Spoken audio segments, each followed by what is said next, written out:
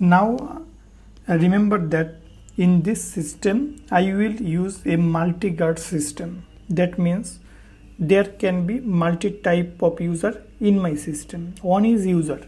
You already see that by default the bridge authentication system give me the users table, and I already have everything set up for the user because I installed the bridge. Now what I can do, I will use a separate table for the admin. For example, a website can have two parts. One is admin panel. That means in order to control all the contents of a website, you have the admin panel.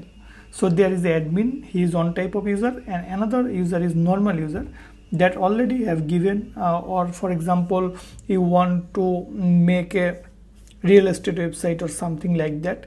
Then what you have to do, you can have a user or a customer who will buy the product that is showing in the front end, or in an e-commerce website, you know, there can be a user who is normal user or a customer. So for that customer or normal user, that I will need a table, that is the users table you see here, and another table will be for the admin who will actually control the full website. So now my target is to create everything for the admin. So first of all, I am going here in my terminal and I am going to create a migration file. So here I am going to write PHP artisan make migration. So I will create actually the migration, right? So here I will create the migration for the admins table. So create admins table. You will see in my database folder, migrations folder, a migration file comes. What will be the content of that migration? If I go to the users table migration, you will see that this is the default migration items. So from here I am going to copy these 4 items, and in the admin table I am going to paste it. And here instead of email verified at, I am not going to remove that for now, that is okay. But if you need, you can add or delete something here. For example, I am going to create a token here, that is for example table string, and a new field I am going to create, that's name I will give token, and it will be a nullable field. Okay,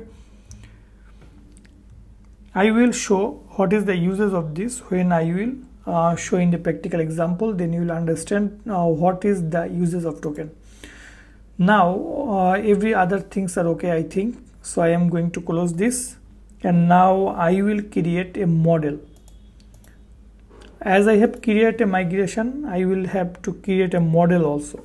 So here I am going to create a model, PHP artisan make model, and model name will be the singular form of my table. That means admins will be my table. So the singular form will be admin, and the first letter will be uppercase letter, that is A. Then enter.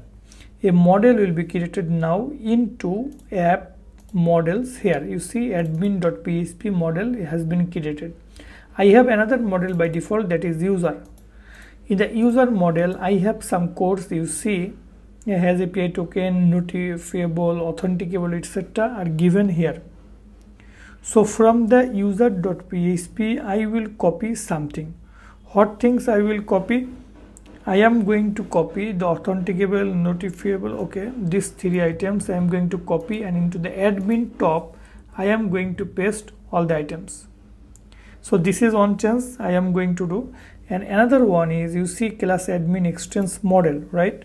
But here I use a foundation auth user as authenticable. So I am going to copy the authenticable class, and instead of model I am going to call the authenticable. So I extend the authenticable class, and the main class is admin.